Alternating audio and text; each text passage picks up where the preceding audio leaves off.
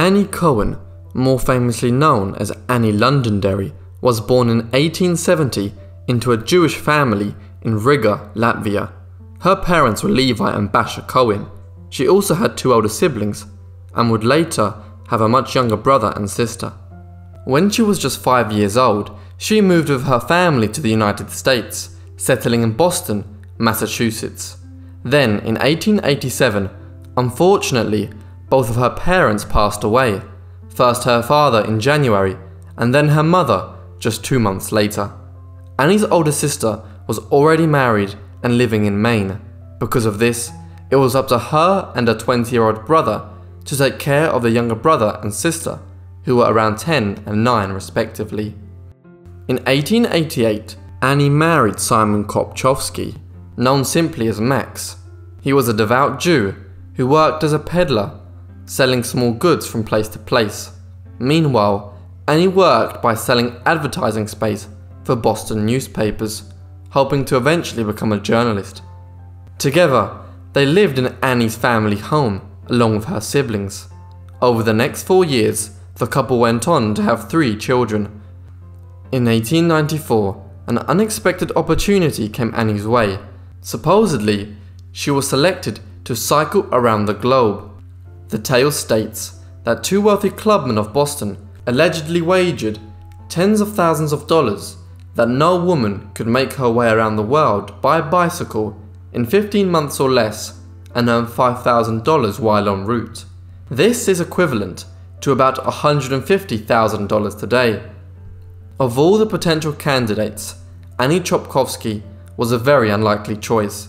Firstly, she had virtually no cycling experience, as she had only ridden a bicycle until a few days prior to her trip. Furthermore, she was a petite woman, weighing about 100 pounds and measuring at only 5 foot 3 inches. Finally, she was married and a mother of 3.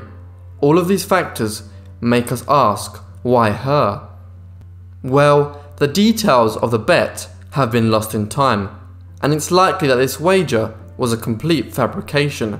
It's thought that Annie created this tale in order to sensationalize her trip.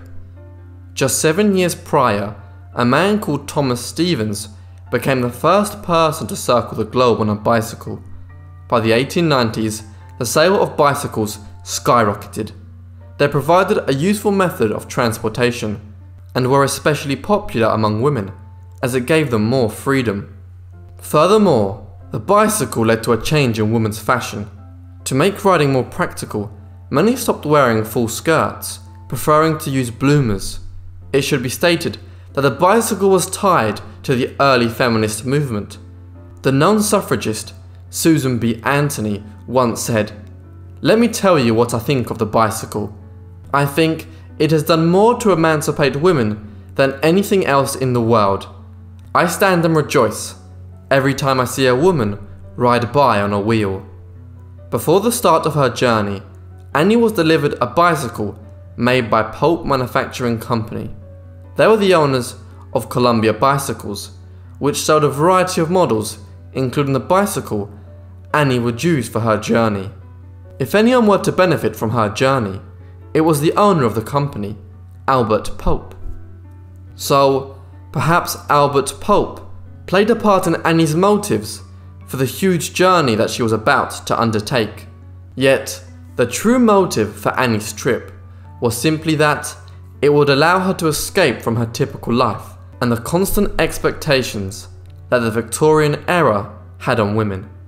Although the topic of women cyclists was controversial, she was happy to become the movement's poster girl.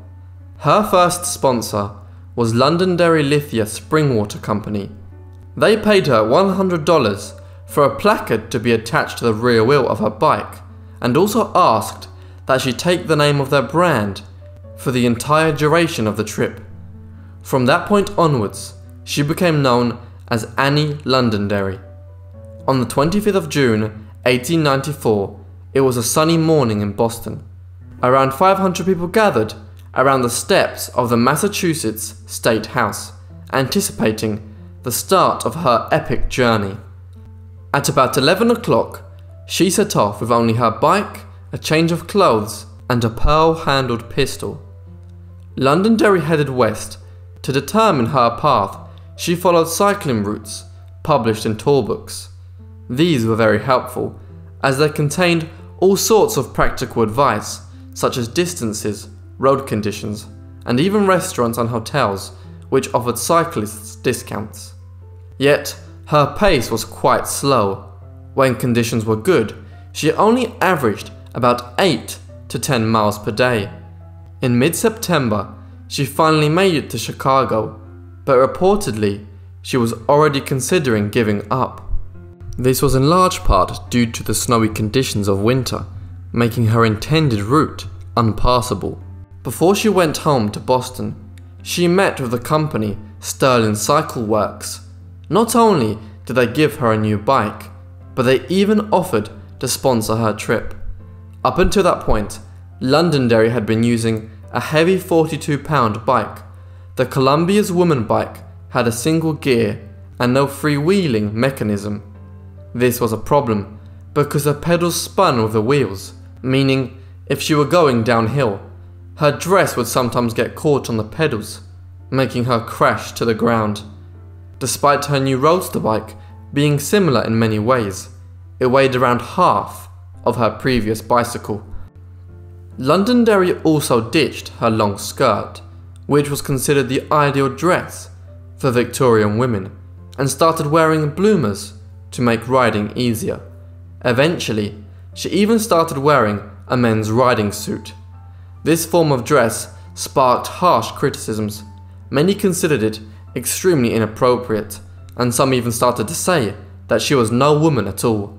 But Londonderry wasn't fazed by this, and took pleasure in seeing the commotion that she had caused.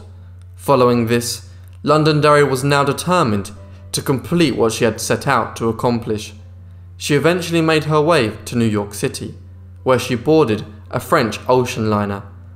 After 9 days at sea, she arrived in Le Havre, France, on the 3rd of December. Unfortunately, she had problems at customs. Her bike and money were confiscated by French officials, and she was even insulted in the press. However, Londonderry was soon on her way, and with a change of fortune. After arriving in Paris, she cycled south to Marseille. As she made her way through France, her fame started to grow. By taking a few trains some of the way, she arrived in only 2 weeks. Once there, large crowds gathered to get a glimpse of the renowned woman cycling the world. Londonderry left Marseille on the steamship Sydney, making her way to Alexandria in Egypt. The apparent wager never mentioned a minimum cycling distance, so she covered a lot of the distance on ships, riding at places where she stopped along the way. Following Alexandria, she made her way to Jerusalem. Throughout her trip, Annie visited many great countries and cities, including Yemen, Colombo, Singapore, Saigon, Hong Kong, and Shanghai. Londonderry was an excellent storyteller and self-promoter. These skills allowed her to attract huge media attention during the trip, meaning earning the $5,000 minimum was easily within her power. Throughout her journey, she made claims about her mysterious past, which made people even more intrigued with her journey. These claims included that she was an orphan, an accountant, an affluent heiress, a Harvard medical student, and the niece of a senator. One of her more bizarre stories was that she had invented a new form of stenography. Although this was untrue or exaggerations, it was all part of her business plan. Because of this, she managed to successfully cultivate her controversial celebrity status. All of this gave her the opportunity to capitalize her journey. Throughout her trip, she arranged paid appearances and even sold photographs of herself to fans. Furthermore, her status led to companies paying for advertising space on her bike and person. These included ribbons and signs for all kinds of products, ranging from perfume to bottled water and bicycle tires. Finally, on the 9th of December 1895, Londonderry set sail from Yokohama, Japan, making her way to the States, finally arriving in San Francisco 2 weeks later. After this, she rode to Los Angeles. She soon left California and made her way through Arizona and New Mexico, finally reaching Denver, Colorado on the 12th of August. While cycling through Colorado, she was almost killed by a runaway horse and wagon. Fortunately, she was able to avoid a direct impact and only came away with minor injuries. When traveling through the US, she told reporters of her thrilling adventure. They were fascinated by her stories of near misses, her encounters with vicious tigers while hunting with German royalty, and her imprisonment during the First Sino-Japanese War. The final leg of her trip made her pass through the states of Wyoming, Nebraska, and Iowa. Unfortunately, while cycling near the small village of Ladbrook in Iowa, she crashed into a herd of pigs and broke her wrist. After this, while in Clinton, Iowa, Londonderry met 2 other cyclists. Together, they made their way to Chicago, finally arriving on September 12, 1895. She had now completed her journey around the globe, and with 14 days to spare. She claimed her $10,000 award and then made her way back home to Boston. The following month, Londonderry moved her family to New York City. Working as a journalist, she started to write about her journey. At the start of her newspaper article, she wrote, "I am a journalist and a new woman. If that term means that I believe, I can do anything that any man can do." After her accounts were published, the newspaper New York World wrote a piece on her with the headline, "The most extraordinary journey ever undertaken by a woman."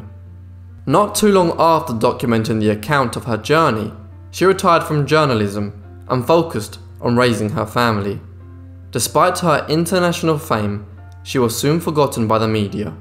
Annie Kopchovsky passed away on the 11th of November 1947 at the age of 77. Thank you everyone for listening to this video on Annie Londonderry. I really hope you enjoyed it. If you did, leave me a like and a comment down below. If you're new, why not subscribe? If you have any recommendations, please send me an email, which is in my description. That's all from me. I'll see all of you in the next Forgotten Lives. Thanks!